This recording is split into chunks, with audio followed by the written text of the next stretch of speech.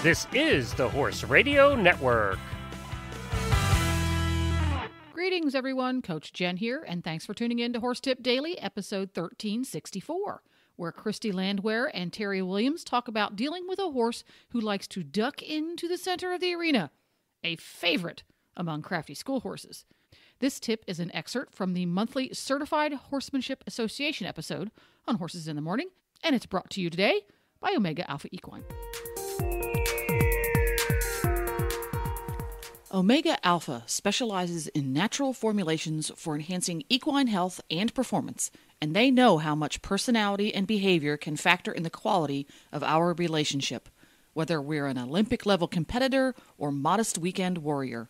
That's why they've created 3 different all-natural formulas to help us get the most out of our horse-to-human relationship. Chill Liquid, formulated especially for horses with pre-performance jitters. Chill Ultra Paste, with the added benefits of B1 and magnesium. And Premier, the hormone balancer for witchy mares, and you know who you are. Look for all of Omega Alpha's all-natural formulas at your local tack and feed supplier, or you can visit them online at OmegaAlphaEquine.com.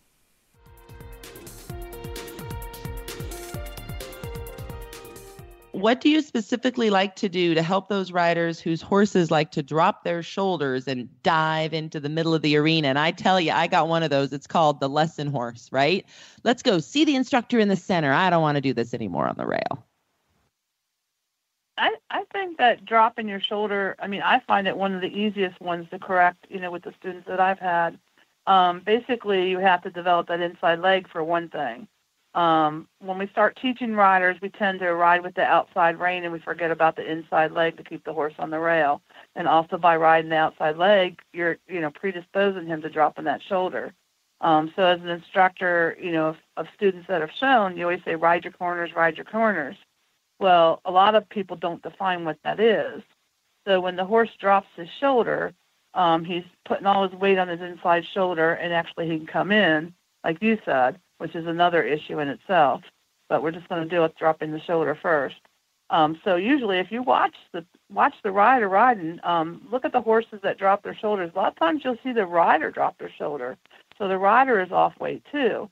So to fix the rider, first of all, you have them step into the outside stirrup a little more in the corners, make sure the inside leg is on the corner, and then to keep the horse from dropping the shoulder, you just lift that inside rein. And how I was taught was you think about lifting it towards your outside shoulder, which is an extreme visual. It's not quite that far. It's more like an indirect rein. And then you ride your corner. So you're picking up his shoulder every time you come to the corner. Now, the other problem that you said is a separate problem to running into the center is because when we teach, we tend to bring the horses in the center when you're done. So as an instructor, you should be stopping them different places, like even stop them on the rail at the end of the lesson, and then I'll quit having them come in. Or if you're teaching where you have part of the class on the inside, sitting in the inside, that's just predisposing you to teach the horse to come in because they're a herd animal. They want to be with other horses.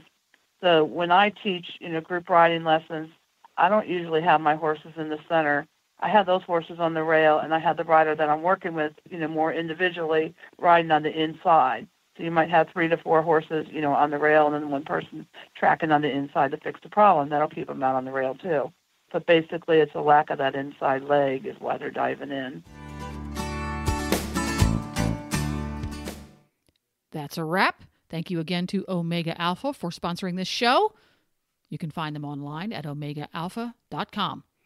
You can find lots more tips at HorseTipDaily.com. Go there. We have over 1,300 of them. This is Coach Jen, and I will be back again soon with another tip. So until then, go ride your horse. The Horse Radio Network and the Horse Radio Network hosts are not responsible for statements made by guests on the Horse Tip Daily. Please use your own judgment when listening to the tips on this show.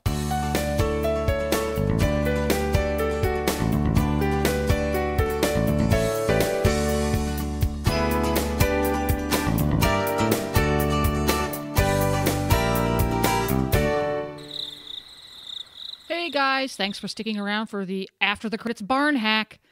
To keep your hose in the water trough, one of their favorite things to do is take it out, it seems. You can tie it to the vertical post nearby. You can use a large spring clamp from the hardware store. Clamp it to the side of the trough or to the fence. You can also tie a string betwixt the hose and a heavy weight, which is submerged in said trough. Try this one. Toss a few things that float into the water trough. Rubber duckies come to mind. Some horses just want to play with something. And my favorite one of all is try putting a recirculating or fountain-style pump made for small ponds in your water trough. I say small because they come in all sizes, and you don't want to have a geyser. You just want to have the water moving around, and perhaps with a gentle bubbling spring popping out over the top. FYI, keep an eye on your horses because there are a few horses in the universe that will positively refuse to drink out of a trough that has moving water, but it has been my experience that most horses actually prefer it. Best of luck.